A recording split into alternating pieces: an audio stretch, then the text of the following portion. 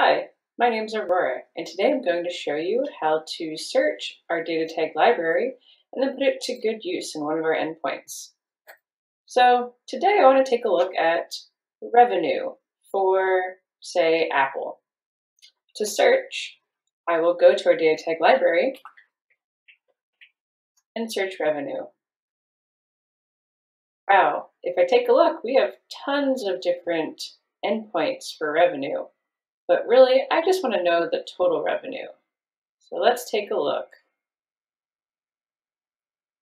It looks like, yep, right here we do have total revenue tag. If I click on it, it'll give me a bit more information on whether it's available for our historical endpoints and our screener endpoints. So let's go ahead and copy this data tag and put it to good use. Here, I have our historical data for company endpoint. You can see the parameters that you're able to filter by, but also if we take a look and go down to live data, you can see our example shows the market cap for Apple, but we want to know about revenue.